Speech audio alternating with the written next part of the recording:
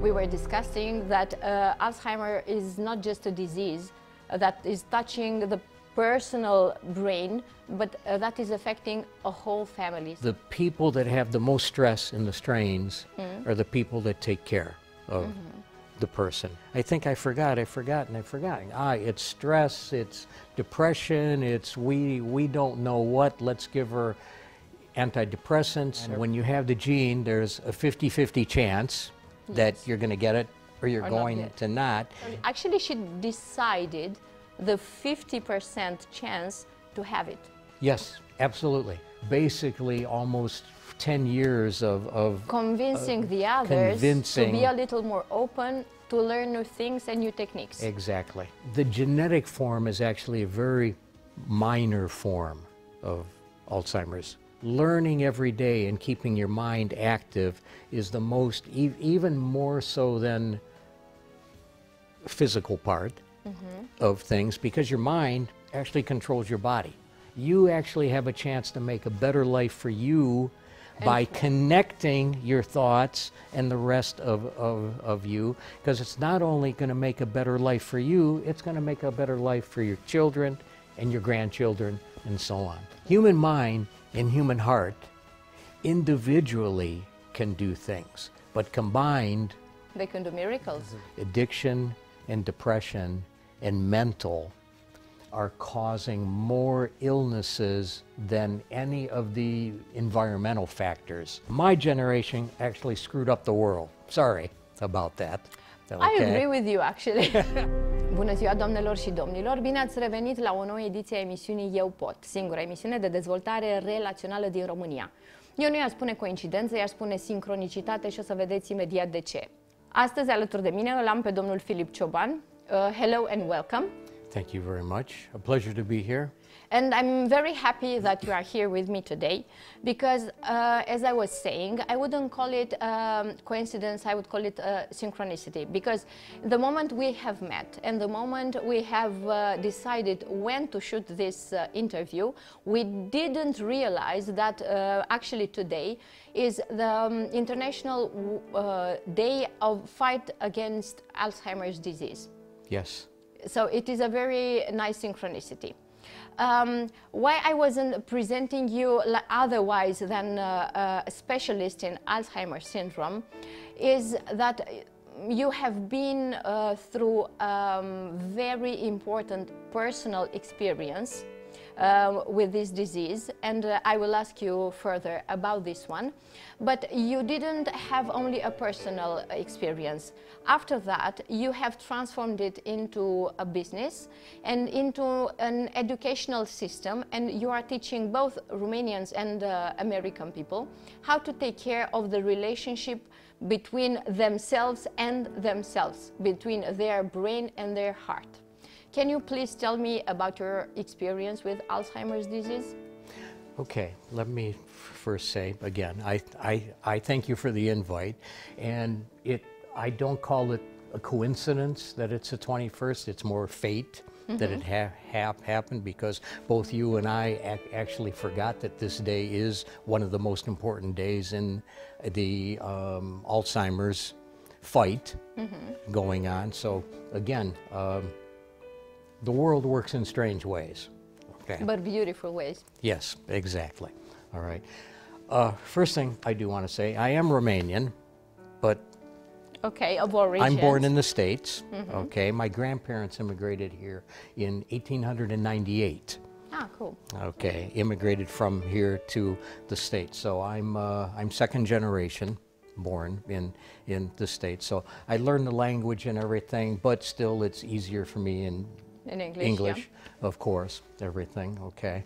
And I came back in 1990, right after the revolution occurred, all right, and I stayed from 1990 through 1997 when I met a girl in Cluj, married her, took her back to the States, and gee, it wasn't a huge surprise that when I said we have to go back to Romania, or I'd like to go back to Romania, she said, you can go, I'll stay. Ah, cool. Okay. So what happened? She liked the States, okay, so I was flying back and forth from States, Okay, so Romania. the American husband was living in Romania while the Romanian wife was living in the United States. Exactly. Okay. Okay, interesting. Interesting deal, yeah. Interesting deal, yeah, okay. She studied to be a nurse. She was a nurse at the Cleveland Clinic, which is by number 2 worldwide now, hospital-wise, okay. She studied hard. She had a great job, but when she was 44 years old in 2004, she started coming home at night and she said, I think I forgot to do this, I think I forgot to give an injection, I think I forgot, and I forgot. So we thought it was stress or strain of the job, everything, and she began to forget more and more and more, everything. In the meantime, I have to add, her sister, who was 1 year older in the States, was actually diagnosed with Alzheimer's also, after she was hit by a car and head injury, okay? And then she began to forget too. So it was quite a shock for my wife too to see her sister diagnosed with this. So during this time she was forgetting, and we went to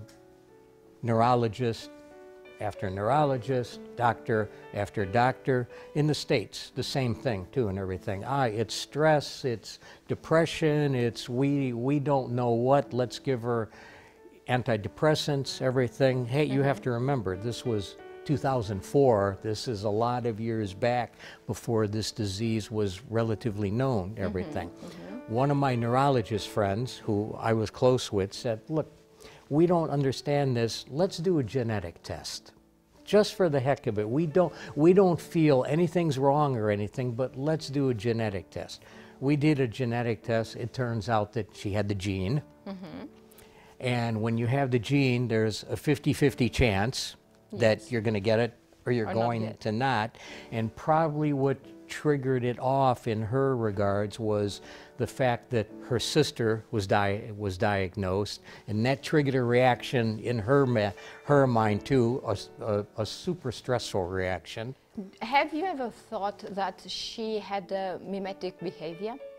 That once she has found out that she has the genes, and she had the vivid example of her sister that had the genes activated, do you think out of love and duty and belonging to the family, her psyche said, okay, I will be part of this too? Yes, absolutely. Since she was in the... So actually she decided the 50% chance to have it. It's a possibility, yes. At the subconscious level, of course. It's a very strong chance, because when she found out her sister was ill, she had the reaction that most likely triggered it. Nobody can know for sure what triggers that gene, okay? But in her sister's case, accident occurred. Yeah, big injuries, big head brain injuries. Yeah, that triggered the gene there in her. And then when my wife found out also, we kind of figured that's what triggered the gene also. So by 2006, she didn't know who I was anymore. She had to quit working. They had to let her go from her job. And 2006, she didn't know who I was anymore. English skills were lost. Even Romanian skills were losing back then also. So that's when my entrepreneur type of life, which is a little goofy life, a little crazy, but it has its benefits too, I was able to pick up and actually bring her back to Cluj and take care of her full-time until 2015. So that was a very important school for you. For 10 years, you were the personal take care of your wife who had Alzheimer's disease. Yes. I'm very interested to find out how you became a specialist in Alzheimer's disease. Because, okay, you had the personal example, but you didn't fall into the sadness part of this experience. You turned it into a skill that could provide knowledge for the whole society, and I find it very, very important. This. We have a saying in the States, okay, number one, we have a saying that you can't talk the talk unless you've walked the walk, okay? Exactly. So I didn't want to be the type of person that said, I know what to do in this disease, I know the route I have to take, because I was a neophyte. I knew nothing about it. In 2004, when she was diagnosed, I knew absolutely nothing about it. I heard about it. Nobody in my family had it. None of my direct friends had it. So it was something new to me. So I took it upon myself to learn as much as I could. I became a part of the Alzheimer's Association in the States, and I actually was elected to the board also there, which was pretty cool. Important, but yeah. one of my friends in the States, his name is John, okay, he has a company called Healthcare Interactive, and he has a whole video course library on educating non-professional, family, and professional caregivers on the disease from start to finish. So I went through the course, 120 hours of coursework, okay, enough, and I took the certification exams, and the certification exams where you have to have 90+% in order to pass. So you really have everything. to study. Okay, so you have to study, you have to learn. So I studied during this time. I took those exams, I passed them, did well, and then during the time that we were back here, that's the time I thought, what do people do here? How do people learn? And that's when we took on the translation portions of the videos and you studied so to train also Romanians on this disease and how to be the Alzheimer's team, actually. Yes. Because we were discussing that Alzheimer is not just a disease that is touching the personal brain, but that is affecting a whole family. So we are talking not about a patient, but about a whole team. Exactly. The afflicted person, all right, most of the time doesn't understand what's So actually what I going on, understand everything. out of this disease is that the patient is the happiest, I don't know, in a very innocent and Exactly. in a very innocent way, but the patient Exactly. is the happiest. The relationship actually that is really confusing is for the beloved ones. Exactly. The people that have the most stress and the strains are the people that take care of the person. All right. When I moved her back here, one of the things that affected the whole 10 years was, and I hate it's not only true in Romania, it happens worldwide. All right, is people know better. Ah, yeah. Right? People know better. And I don't know how many disagreements we got into about how to take care of Carmen. I rather use her name now, Perfect. everything, okay? How to take care of her in the best way that I was trained and shown and everything. And even when I showed the videotapes here and everything, they said, no, we know, still, tot. We understand this, but we think she should be taken care of like this, or like this and everything. So it was basically almost 10 years of Convincing the others convincing. to be a little more open, to learn new things and new techniques. Exactly. Okay. Can you please tell me how important is how we are taking care of our lives, considering that Alzheimer's disease, okay, is half is genetic, but the other half, most of the times we're not paying attention at the full side of the glass, but the other half is in our hands. So as Dr. Joe Dispenza is saying, which is a very important pioneer of neuroscience in the United States, and he became famous worldwide, of course. Yes. He was saying like this: if we are learning something new every single day, if we are taking care of our thoughts and of our feelings, and if we are taking care of our food, these 50% can become a little heavier than the other one, and somehow the epigenetic environment can beat the genetic tendency. Exactly, yes. Look, the genetic form is actually a very minor form of Alzheimer's and dementias, okay? Dementias are split. Actually, there's 5 types of dementia. There's Alzheimer's disease, which Yes. is the most prevalent and the most known. Then you have frontal temporal, Yeah. okay, which is a very cruel type of dementia because you not only lose your thoughts, but you become very, very aggressive and everything too, and it's very difficult for the families. It's very in painful that part, also. okay. Then there's a vascular form of dementia. The vascular form are for the people who excuse me, who have had strokes. Okay. People who have strokes are very inclined to go through vascular dementia. That's what my partner Corina right now, that's what her father has at this point in time too. And by the way, she's another certified dementia specialist. Okay. She took the course also, okay? So we're one of 2 in Eastern Europe. Okay. Okay. Very interesting. We will come And back that- to this so point. we'll come back we are to that. missing other 2 types. Then, okay, so what I've named is Alzheimer's, frontotemporal, vascular. Yes. Lewy bodies is a particular type that you hallucinate with, and then there's what's called the mixed, where they can combine. Okay, they're all bad. There's no cures.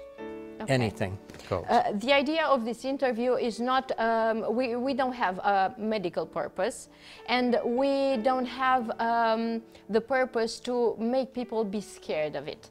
But what we are trying to do is make people conscious that the Exactly. power is within themselves, and they have the power, so all of us have the power to overcome our body condition and our genes. In the past, they didn't want to take the time to educate themselves. Learning every day, and what you just said about the other professor, okay, her learning every day and keeping your mind active is the most, even more so than physical part of things, because your mind actually controls your body. Your mind controls all your functions. Mind controls your blood pressure, your heart rate. Everything starts in your brain. I don't know, a little bit, because I'm not a doctor, okay? Yeah, but this is not a medical purpose. I'm not it's a doctor, but you know, the membranes of the heart are directly and electrically tied with your brain, all right? So your heart-brain is very true, very, very true. So to keep your mind active, it's just like the rest of you. If you don't exercise, what happens to your body? It thickens, becomes bigger, and has more weight around it. Exactly, and again, you get lethargic, you get to move less, you get learning, reading, computer, games, crossword puzzles, keeping active keeps that other form, I'll call, of Alzheimer's, which comes with age, let's say, that you can push that off. You can push it very far away. You can look, give an example. One of the, I'm a finance guy and healthcare guy, as you know. Yes. Okay, everything. Warren Buffett, Yeah. 92, still runs his company. Okay, why? Because he keeps his mind active. The gentleman that started the Alzheimer's Association in the States came into the office every day until he was 105 years old. And this is only mind training.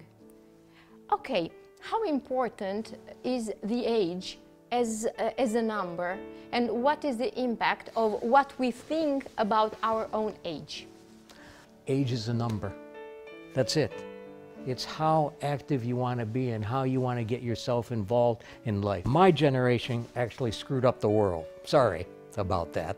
Okay? I agree with you, actually. About Okay. this. I will not contradict you. My generation screwed up the world. Yep. Okay, it's just look around you. Okay. Yeah, but in the end, now it's starting to come together. I'm seeing in the Alzheimer's portion and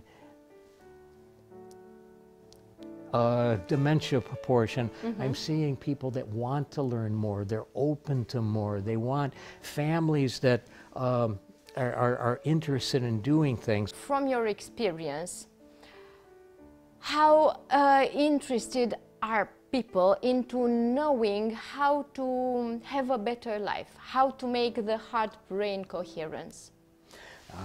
That's a question that I've been pondering for a long time. Okay, but how I see this as a generational thing going on. Okay, as I said before, I see people more your age and younger more interested in this aspect of life. How do I connect the mind with the rest of me? More people are practicing mindfulness now than in the past. The older generation, and if I can if I can just concentrate here right now, Romania, okay, the older people, especially my age group, or 45 and above, let's say, that experience the previous systems and everything, and education, everything, it's more difficult for them to actually grasp. More difficult, this. but not impossible. Not impossible, and I see more opening up in this. But again, it takes a constant system that's going to, how do I put this, that puts it in their face constantly and says, you have a chance to actually change things. You actually have a chance to make a better life for you by connecting your thoughts and the rest of you, because it's not only going to make a better life for you, it's going to make a better life for your children and your grandchildren and so on. To stop somehow the passing of the transgenerational wounds, if we are going there. Exactly, and you know, these thoughts of the older generations are going to, they're going to die out in time too, of course. They're going to die out. The system of fears and the system of limitative beliefs. Exactly. We are talking about this. Exactly. Okay, and let's explain a little bit what heart and brain coherence means, actually. It means to think and to feel and to do the same thing. Because as Dr. Joe Dispenza was saying, some mental disorders, I'm not only talking about Alzheimer's, but let's just start with depression and with anxiety. They are starting from here, because you are thinking that you should do something, but your believing system is not allowing you to express it, so to say it, and in the end you will do a third thing somehow. And this is how you are splitting your personality into multiple versions of yourself, and this is how mental illnesses are being installed. Yes, yes. There's what was brought up in the past a little bit is what you believe in and what you will. What are the actual differences in that? Okay, your belief system is what you acknowledge, what you say, yes, this exists. Like, for instance, if you're religious, you believe in God, so you're accepting that. So belief is acceptance, and acceptance is actually belief. It's the same thing, okay? But you may have to will yourself to actually believe. So you may have to force your mind and your heart to connect, to actually force your energies and your willpower to actually turn that from will into something you accept and actually believe in. How would you do that? How would you transform your will of believing into real belief? Actually, I had that happen with Carmen a little bit, okay? When she was diagnosed, both her and I didn't want to accept this at all. All right? It wasn't until it began to sink in like a death is the same way, okay? Until the person's actually gone and you're going through the process, you may not accept it that they're gone, okay? So what we had to do is we had to say, look, we have to accept this. We have to believe, we have to have the belief that this is what's going on, all right? But in our inner hearts, we didn't want to accept this, both of us. So it just took a lot of mental exercising and a lot of mental capacity to sit and think and try and get the brain to connect with the heart and accept, and especially for me, to accept that I was going to have to take care of somebody for the next who knows how many years. Actually, to understand the new reality. Exactly. And I can't tell you how many times that Carmen and I sat there and she would ask me, who will take care of me? And I said, I will. She goes, I don't want you to. She goes, you have a life. I said, no, you put up with me. now it's my turn and everything. How important is love into such a disease? When into a partnership, something similar is happening, is it a crossing point of checking on the quantity and of the quality of your love for the patient? I was asked this question a while back. I was in a conference here, actually, in Bucharest, and they said, what's the difference between love and devotion? Yeah. Right? Love is something that has no boundaries. If you love somebody, you have to be opened in your heart and in your mind. You have to be open that there's no boundaries, no matter what occurs, you're going to be there for that person. The devotion comes as a matter of, I hate to put it like this, the devotion came as a matter of a debt, almost. Oh, wow. As I said before, okay, she put up with me. And I'm not easy to put up with, okay? I'm entrepreneur. I've done a lot of different things in my life, everything. I have crazy ideas. I want to start this, I want to start this. Somehow. She put up with me, she supported me, she did these things. So my devotion was almost also a debt in return, saying, you took care of me, you got me through the times that were difficult for me, now it's my turn, okay? The love was also there at the same time, saying, yes, I care about you, and it's my duty and my responsibility. We're handling this I have together. to take care of you. Okay, and another question, and I'm still staying on this love aspect and on the love energy. The energy of love can cure you. Love is a power that nobody understands completely, okay? Yeah, I mean, everybody's been in love, out of love. Everybody goes through certain things in their life, okay? Love is something that we can't explain. I know of cancer patients, okay, that their families supported them so much and loved them that they were cured, okay? Or they were, all right. My oldest brother is an example of that, okay? He's passed away now, everything. For other causes? From other causes, okay. Other causes.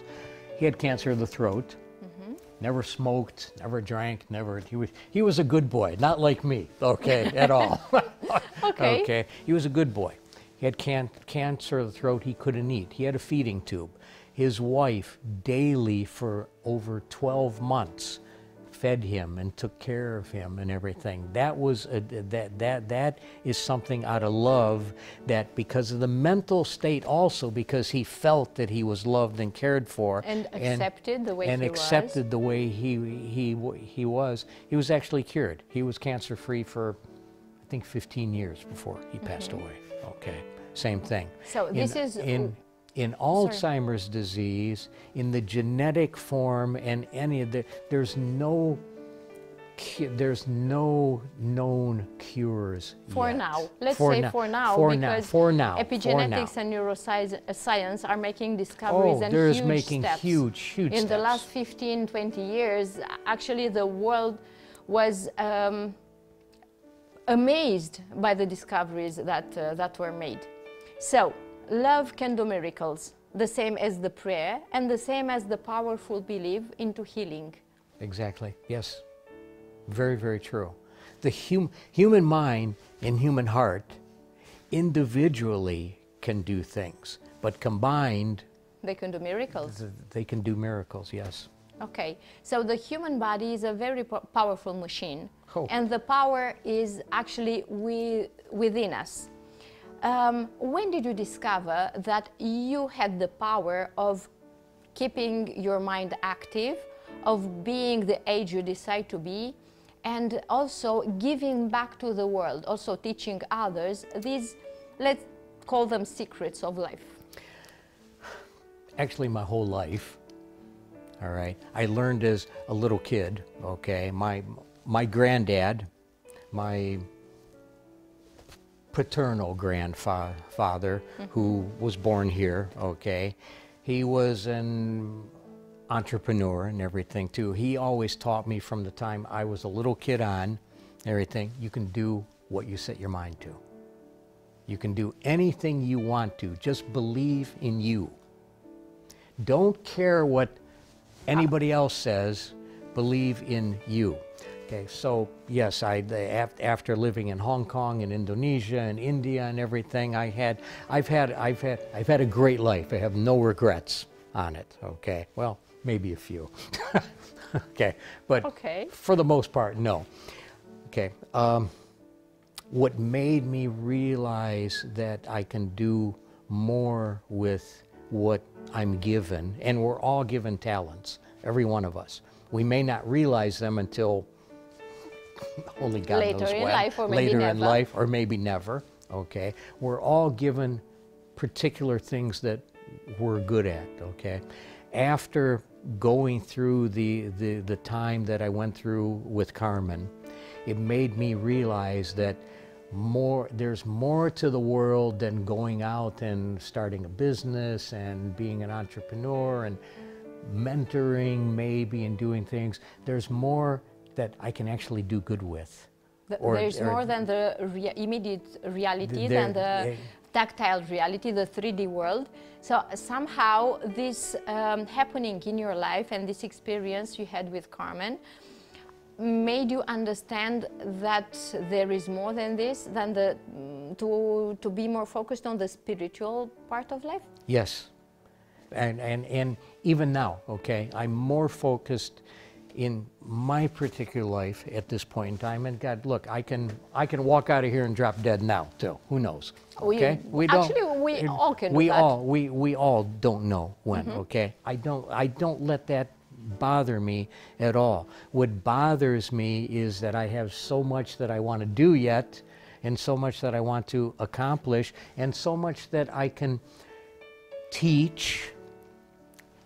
If I can, my students, and I teach a dementia course for doctors, actually, also younger doctors, and everything. They said, you have wisdom. I said, no. I have experience. I can have all the experience in the world, but I can be the dumbest person around too. Exactly. So you have wisdom, because having a certain experience and turn it into a lesson, the second time a similar thing is happening to you, you're not going through a scratch again. You're not saying, oh, this happened to me again. You're saying, oh, I know this, and I also know the solution to the situation. Exactly. Because this is wisdom in the end. That's if you learn. That's if you learn from your past. And if you live in the here and now, if you're living in the awareness, how did you learn to live in the awareness of what is happening to you? Surrounding myself with, and I tell anybody, if you can surround yourself with people younger than you, that are energetic and think openly, you absorb more from that than you do from sitting in front of the television, watching the news, or doing any of that. Does the environment have anything to do with mental illnesses? I mean, the addictions like alcohol, cigarettes, and all kind of abuses, even food and lack of movement, from your experience, because we can make somehow a statistic because you have a huge experience in the field. I'm a 60s kid, so yes, I can talk about all these things. Okay. Okay, for sure. Everything. All of those have an impact. Alcohol, drugs, depression, addiction. Nowadays, all right, what we're seeing in our telehealth end of things, okay, or in our healthcare things, or end of things. Addiction and depression and mental are causing more illnesses than any of the environmental factors around. It's the pandemic that hit, that everybody began to sit at home, get less active, get less interested in going out and doing things. And be more introspective. Maybe this is the scary part, when you meet yourself, your true self. Oh. When you're putting yourself into the mirror. I still don't want to meet my true self. Interesting. Okay, okay. I don't. Maybe my true self will scare me. Okay, but I think I have met my true self now. Everything. Okay, I don't know that. But what we're seeing is people your generation, younger, especially people that are sitting in chairs all day, or IT people, people that are sitting and using their minds all day and not physically. They are going through such depression bouts and addiction bouts right now. Because they are disconnecting, actually. Their physicality and their brain are totally disconnected. Exactly. They are living into a virtual side of the world, let's say. Exactly. Which, unfortunately, it seems that the world is coming to more and more also.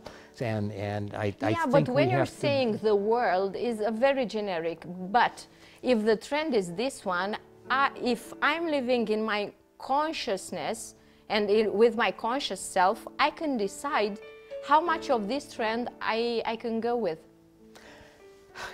That's very true, but in reality, what happens is this. A lot of people get married, they start to have kids, they get responsibilities more, and they think that the financial responsibility is the top of it all. And it's not. And it's not. And it's not. Is it still like this? Yes. The general mentality? Yes. Is this financial priority is on the first? If you have the responsibilities of a family, yes, it's still coming to be the first. If you don't, if your family's grown up, if your kids are grown up, or you're single, or you're married with no kids or something like that, that's a different story. But I see this happen almost every day now, even in our own groups and everything. When this responsibility comes, it becomes more, I have to work. I have to make money. I have to live. I have to provide a better life for my kids. So actually everything is about survival, not about living, which is a huge difference. Do you work to live or live to work? Yeah, that's very important. And unfortunately, our time for this interview is coming to an end. And I would like you to think of the worst advice you have ever received? The worst advice I ever received Yes. was this, okay? The worst advice is, what you're doing is stupid, you can't do it, or in limba român, nu se poate, nu există această treabă, okay? Any of those type of advices to me in my life, when people tried to set me back and push me back, when I was younger, I took those into effect and they slowed me down, and I have a lot of regrets on that now too. So the worst advice I ever got was, that's stupid, you should get a oh, I don't want, God rest her soul, okay? My mother was, get a real job. Uh-huh. Get a real job. You went through university, you have all this schooling and everything. You get a real job now and everything. I don't want a real job. I had a real job and I don't like it, everything. A dreamer's job is to be a pioneer for the whole society, right? Yeah, and I was a dreamer. I wanted to do things and everything, whereas my father was extremely supportive in things. My granddad, both, okay, but my father, the same way. You want to do it, just go and do it. So okay? you were lucky, let's say. I was lucky in that respect, okay. Okay, and the best advice that became somehow the motto of your life, which was it? Follow your heart. And what you're doing with your brain? You leave it behind? No, my brain's controlling my heart. Very interesting connection, both physical and as a concept. And I want you to give an advice to everybody that is watching us in this moment, how to get a healthier life, both physical and mental. On the physical side, do more. Go outside. Don't sit in front of the television. Don't sit in front of the computers. Don't let your kids sit in front of the computers all day. Everything, get outside, play with them, work with them, teach them, connect with them, exactly. And on the mental side, read, learn from your kids, because your kids are going to teach you also. And love. Love is something that it's something that is built in you already. You have to recognize it. You just have to discover love inside. Exactly. We all have lives to live.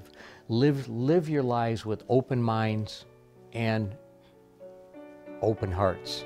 Because if you do that, you're going to live the fullest life, and you're going to achieve levels that you actually never thought you could before. Thank you very much.